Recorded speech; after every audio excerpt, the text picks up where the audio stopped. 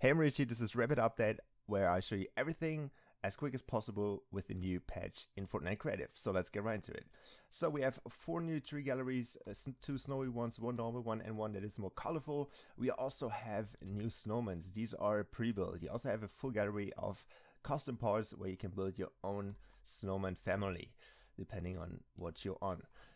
We also have some nice looking wall decals. Very important to say is that these are not transparent at all. They have a kind of background, and you can place them on walls, you can place them on the floor, but you can obviously not place them on transparent backgrounds because you will see the transparent thing behind that. So keep that in mind if you're using these. We also have three new items. We have the scoped assault rifle, we have the harpoon gun, and we also have the gold coin, or gold in general. You can use this to put in vending machines. It's basically just like wood, stone, or metal, but it's looking more like an actual currency, so you can use it for that. We have a lot of new devices, and 2 of them are, the first one is the map indicator, which is basically something where you can create points of interest.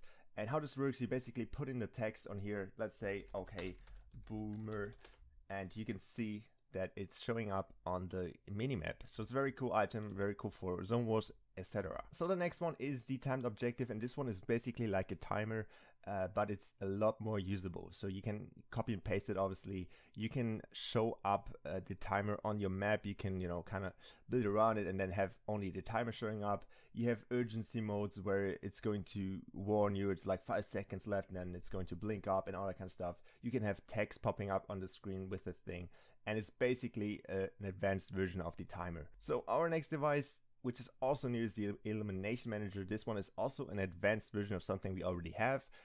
So basically what this thing is doing, you can send a signal when someone gets eliminated. But this thing can do a lot of more. You can have number of items dropped, you can have tossed items, you can have all kind of stuff in here. It's basically just an advanced version of the thing that we already have in the inventory team and settings device, or whatever it's called. So the next device is not new, but it's renamed and got 2 very important options to it, which is allow weapon fire and allow building. So before that, the thing was called the weapon free zone, I think, and you could basically do nothing in it. Now you can change it up. You can have only building, you can have only fire, whatever, or you can have both of them. So depending on what you want to create with this zone, you can have all kind of cool effects. You also have a setting, which is when the player enters the zone or is leaving the zone, you can send a signal, which is also very cool. So the next change is coming to the barrier, and the barrier basically got only one setting change, which is the zone shape. You can send that to hollow or normal. The normal one is just the normal one, and the hollow one is basically removing the first tile that you're looking at. So you can see that this one is removed, and also this one, and if I go around here, this one is back. So yeah, you cannot walk through it. If I would start the game and I would try to walk through it, you cannot walk through it. So the next thing, which got a lot of changes, is the capture area device, and this one got so many changes. I will definitely not explain everything. I will explain none of them actually. So they got so many changes. So if you're into that device, then definitely check it out. It got so many changes, and I'm not sure where to start. So it's very cool.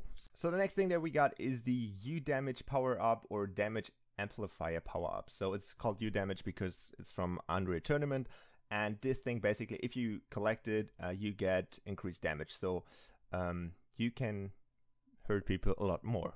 And for our last change, we have the damage volume. There's the same setting as we had before, where if a player leaves or enters the area, you can send a signal, which is very cool. Okay, obviously I forgot the most important thing, and that is the new UI. It is looking insane now. It's getting so much easier to find stuff now. It will get, a little bit time to get used to it, but it's obviously a lot easier to just click and, kind of select all the stuff you want to have. Obviously, all the devices also have changes. I give you guys one tip, and that is if you want to, for example, have just a couple options. Like, for example, if I would just want to change the zone, whatever, that, and that, I just click on that, and then I can go on the star option here, and then I will only have these selected. So you can kind of pick out which ones you need, and then you can, move them over and change them. It's very easy, very cool, and yeah. the new UI is awesome. And that's basically it. Hope you enjoyed this video. I will see you guys in my next one. Bye.